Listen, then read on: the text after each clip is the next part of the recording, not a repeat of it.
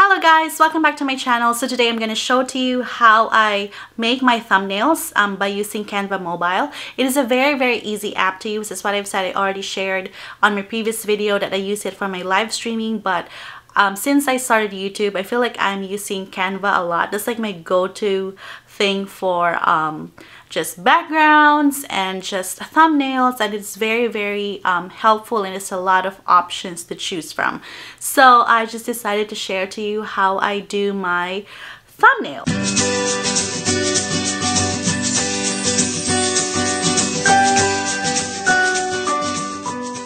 Obviously, we're going to go to our phone and go to Canva, the Canva app. Click that one, and then the good thing about Canva, guys, is that you can literally use it for anything that you want. I mean, for any purpose. Like, you can have an option to use it for Instagram post, Instagram story, logo, flyer, poster, invitation, social media, or anything. There's even an animated social media option that you can use it for, but since this video is solely for YouTube thumbnail, then we're gonna go to we're gonna find the YouTube thumbnail. So we're just gonna find that one. I think it's in the very bottom. There you go. So we're gonna go to YouTube thumbnail, and then we're just gonna click see all. And then since I like adding my touch to my thumbnail, so I love like putting my own pictures and my own layout into it. So what I do is I'm just gonna click the blank space or blank option or template, blank template. Then I'm just gonna click the plus sign, and then I'm gonna go to images, and then I'm gonna look for the pictures that I want to use. So I'm gonna use this one. So let's say that this one, this thumbnail is for a wedding details like video that I'm posting on on YouTube. So let's do that one. Let's just like resize that picture, and then after that we're gonna go to the plus sign again. Then what I do is I go to shapes. I'm gonna go to shapes, and then I choose this square one because I can just change it to any shape I want, or it can be a rectangle or something like that. So I'm just gonna go and reposition that shape and then put it in a way where I want it. So I'm just probably gonna put it here. And then the good thing about Canva, I already mentioned it before in my previous videos, but the good thing about Canva is that it stores your brand colors. Brand colors is very essential for me, no, in your YouTube feed or in YouTube, because it is like a way for people to really recognize your channel. For me, and if you go to my YouTube feed or to my channel, you can see that my channel is mostly pink, maybe a little bit of orange or a little bit of gray, but it's like dominantly pink. So there's a lot of pink in my channel because I love pink so much. But yeah, so it's just a way of like people to like really remember you when they go to your channel, be like, oh, this is definitely Melody's channel because there's a lot of pink in it. So yeah, it will save your brand colors. So these are like some of the brand colors, or the colors that I already used in some of my thumbnails in my YouTube videos. So I'm just gonna click what color I want to fill that shape in. So maybe I'm gonna do pink because duh, we love pink in this channel, so we're gonna do pink. Pick that one, and then you can see now that that shape is already filled. So we're gonna, after that, we're gonna click the plus sign again, then we'll start putting text to that shape.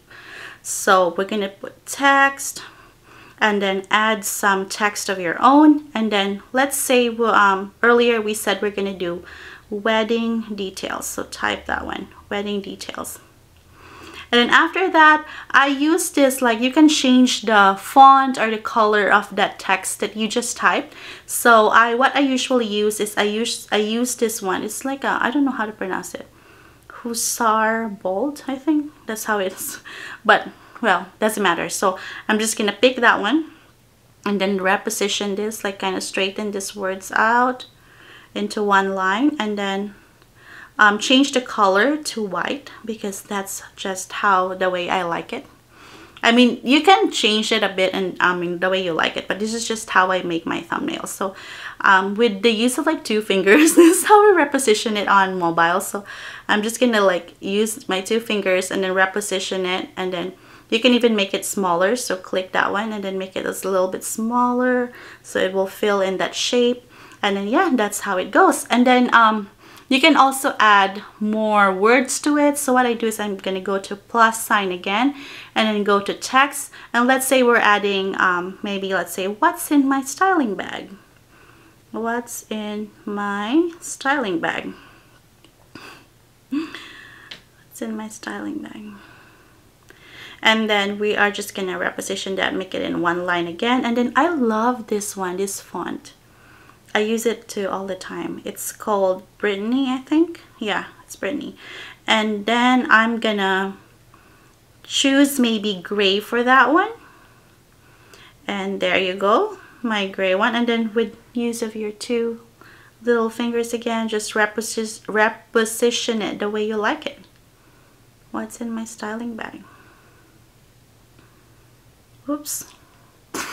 My phone's almost dead. Okay, so we're just gonna maybe change that, darken that a little bit. So yeah, that's how it is. It's just very, very straightforward because for me, when you make a thumbnail, you have to make sure that the keywords that you want your viewers to see should be emphasized and should be highlighted. And yeah, it's just a very professional looking thumbnail, very simple, very straightforward, very straight to the point.